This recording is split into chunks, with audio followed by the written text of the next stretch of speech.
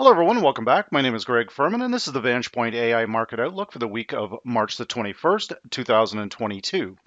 Now, to get started this week, we're going to begin where we always do with that very important US dollar index. Now, the indicators we'll be using this week, the full list of them here, we'll be using bars, not candles, our long-term crossover, our long-term predicted difference, along with our medium-term predicted difference, our neural index, with the neural index strength, our point in time set to the yearly opening price, short-term predicted difference, a modified triple EMA cross where we're using the T cross long by itself, and of course the very popular verified support and resistance zones. Now, when we look at the seasonal pattern in the dollar is likely coming to an end within the next week or two, possibly even sooner. Now, we're holding on the VantagePoint T cross long. You can see that I have the long-term crossover by itself, the blue line, and then the darker colored blue line, of course, is that main support level, the T cross long. We also have a verified support zone hiding in there at 97.71. So all of our support is sitting right here. Now, in most cases, the dollar is rather soft in this particular week going forward, but then gains strength again at the beginning of the month. But again, the overall seasonal pattern, as identified in here in the VantagePoint software over the month of the better part of February and a very, very strong month of March, is likely coming to an end here. Now, we've got very strong verified resistance. That's coming in at 99.41. But again, we want to watch this support level very closely. Our predicted differences down here. Our short-term crossover has taken place. We've crossed over the zero line. Our medium-term crossover has also crossed over. Our long-term crossover, though, has not yet done that. So again, we'll be watching this very closely, but our neural index strength is saying a little bit of a recovery on Monday, but then likely as we move into the latter part of the week, the dollar is more than likely going to come under pressure. Now, if things heat up again with the Russian-Ukraine war, then that would obviously strengthen the dollar on a short-term basis along with gold, but these would not likely be long-term moves. Now, when we do a comparative to gold, you can see that both the gold and the dollar are losing steam here together.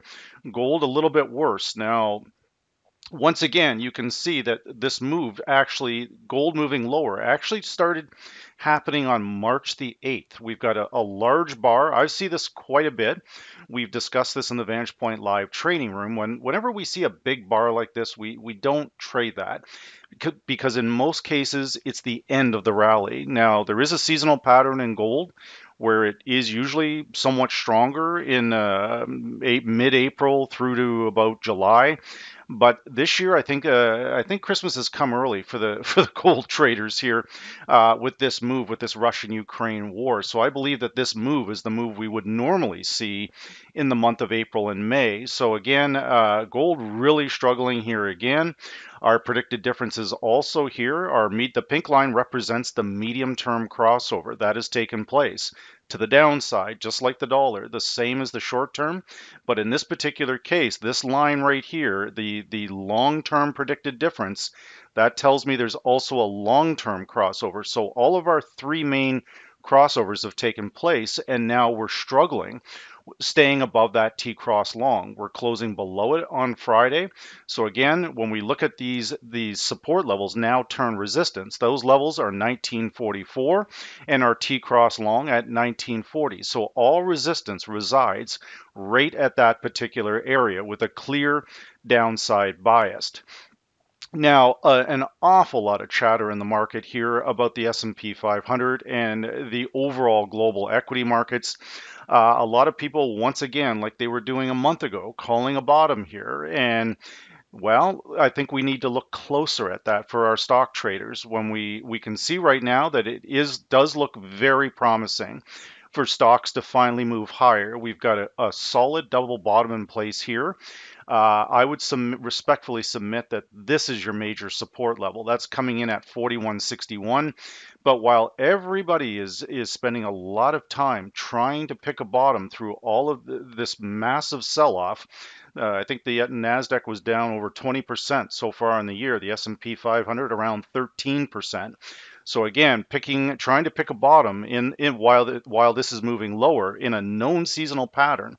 Now, the seasonal pattern with the S&P 500 usually to the downside usually concludes in the month of April and then or in the month of March, excuse me, and then April, May, June, those are much better months for the stock market. So if as long as we can hold down here, down around this again, this 4161 level, I think that we can move higher.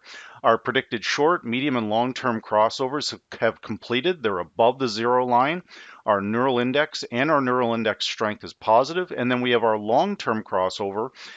This is a customized crossover where I'm using the long-term crossover and the T-cross long.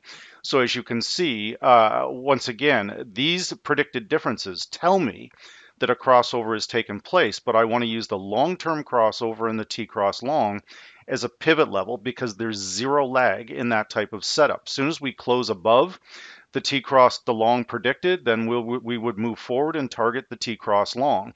So our support level now is in exactly the same spot. Pretty much that's 43.46 and 43.27. So again, as long as we can stay above that level, then we've got a good shot at retracing. But once again, while everyone is trying to say we finally hit a bottom here, just remember it was very easy to identify the top here. The yearly opening price, the price on open, that's coming in at 47.78. And again, we've got this major resistance level, in my respectful opinion, at the high. This is coming in at or about the 45.90 area. So I would be very cautious with longs around that particular area. Now, when we look at oil, oil is starting to retreat here, but again, heavy distortion with what's going on with Russia and the Ukraine. It's starting to settle down a little bit here. We were not able to hold up above $100 a barrel, but we could easily get back up there again. But for now, right now, we've got a pending long that is trying to take place here. Now, our short-term crossover, which is this aqua colored blue line, that represents the short-term crossover. That is completed. Now, the medium term and the long-term crossovers have not. They are still down here.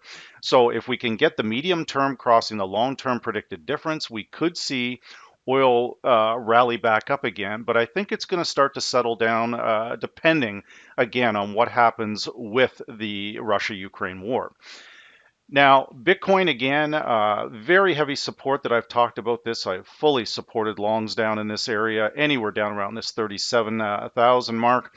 We're recovering. Things are looking pretty good here next week for Bitcoin. Our short, medium, and long-term crossovers have completed. We've got our neural index positive, and we've got our neural index strength above the zero line. It's sloping somewhat sideways, but it's looking much better. Now, our T-cross long coming in at 40,000, our long predicted 40,640. So everything here looks good, but once again, that very ominous verified resistance high, that's currently at about 42,350. But the really big one is up here, and that's up at the high, which is 45,157. And of course, we must get back up and over that yearly opening price if Bitcoin has any shot of returning back to that 50, 60, 70,000 mark. And it could, because again, that yearly opening price or the price on open, 46,333, that's the level we must overtake. And the VantagePoint indicators are warning us that we are likely, at the very least, heading in that particular direction. Now, when we look at our main Forex pairs for this week, the euro does have a chance of recovering here, but once again, we must clear the VantagePoint T-cross long at 110.68. Now, with broader dollar weakness, which normally occurs after the first week of April anyway, I would expect the euro to rise this coming week, sink the following week, and then as we move into the end of the month, the dollar to strengthen temporarily again. So the main thing we want to do is watch our indicators. Now, again, our predicted differences are all pointing higher. Neural index looks good, but you can see the neural index strength. I don't particularly like the slope of that. That's warning that we could see an additional failure because we have a verified resistance high coming in at 111.21. So between 111 for the people that are still looking to sell the euro down at these maybe overextended levels is a word I would use. Then I would be looking at between the T-cross long at 110.70 and that verified resistance high coming in at 111.21. Or for people that are just simply waiting for longs, we can actually straddle this thing. And once again, you can put a sell limit order in there and then have a buy stop ready to go at about 111.50. If we clear that verified zone, then we are likely on our way back to that price on open, the yearly opening price at 113.67. Now, with the British pound, we see something very similar, starting to recover a little bit. People a little disappointed with the Bank of England last week. I'm not overly. I think that the pound is, from a seasonal standpoint, would be down at up until about this coming week anyway. But throughout the financial markets, from a seasonal standpoint, there's been a lot of activity around between the 20th and the 24th of the month across all of these markets. So I would expect that we could still see a fairly decent move on a number of these currencies against the dollar next week. So, but again, recovering at the end of the month. So right now, the pound is, again, our predicted differences are moving higher. Our short-term crossover has taken place. Our medium-term crossover has taken place, but our long-term is still below the zero line. However, once again, this is an alternate strategy that you can use with your VantagePoint software. The long predicted, which represents this dark colored blue line, that's the one that's below the zero line. Soon as the market closes above that, you can see what happens here. The market starts accelerating higher, and then in turn, it clings to this blue line. So again, zero lag, very effective pivot points, particularly when you match that with the VantagePoint predicted high and predicted low. So the predicted low for starting trade on Monday is 131.17. Longs look pretty good down here. We've got a good verified support low, so make sure your stops are below 129.90. But again, for people that don't want to get caught up on either side of this, a good straddle point would be above the T cross long at 132.17. A buy order sitting at about 132.40, 132.30. So when we close above the VP T cross long and we pinpoint that exact level, that gives us, we can sit back and just let the market come to us. And again, that's just an alternate strategy that you can apply if you want to avoid some of this repeated volatility. Now, the US Swiss franc, once again, you can see that this can be a leading indicator for dollar weakness. So that period of weakness on the dollar that I've discussed here today, around the 20th, between the 20th and the 24th of March, the dollar usually doesn't do that well because we're in most cases coming off a significant rally, which of course we have been, as I've been forecasting this dollar strength for an extended period of time, basically since about the third week of January, because that's the seasonal pattern. The Ukraine war simply caused an additional strength for the dollar and maybe a bit of a distortion there. So the Swiss franc, you can see that money coming out of the dollar here. We've hit a high right below the additional verified zone. Our neural index strength has moved lower first. Now our neural index is on board, but you can see that our predicted differences, the only crossover in the VantagePoint software that's taken place is the short-term crossover. The medium term, which is this pink line, and the long-term predicted difference, which represents the long-term crossover. So again, I don't have to necessarily visually look at the blue line crossing the black line. I can see it in these predicted differences if and when a crossover takes place, when it goes past that zero line. So our medium and longer term is still holding firm. Our T-cross long coming in at 92.94. So as long as we're above that, the dollar still has some life left in it, which I believe it does until, again, probably until after the first week of April. But we do have the Fed talking again next week, so always be careful of that. But know your levels, guys. 92, 94 is the level you want to see if that can hold. Now, the dollar yen, this pair has made little sense this calendar year. Usually, when we have gold prices in the 1900 range, that would put the dollar yen down around 105, 104. So an abundance of dollar strength in this particular calendar year, pushing the dollar yen up almost to the 120 level, 119 and change. But as you can see, this is a classic reversal contrarian indicator in Vantage Point, where this is crossing over here, warning us. The short-term crossover is not crossed over yet, but the short term, we're losing momentum here.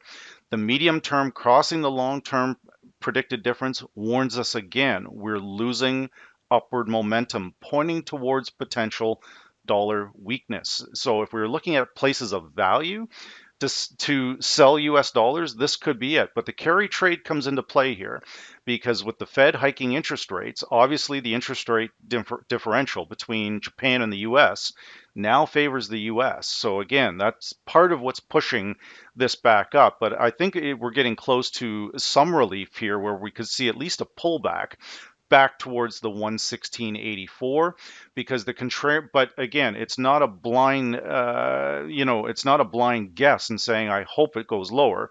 There is a rationale behind that the medium term trend is weakening against the longer term trend. Now, with our three main equity slash commodity based currencies, we have actually done this trade multiple weeks in a row in the VantagePoint live training room where this Monday, Tuesday, Wednesday reversal thing with this pair.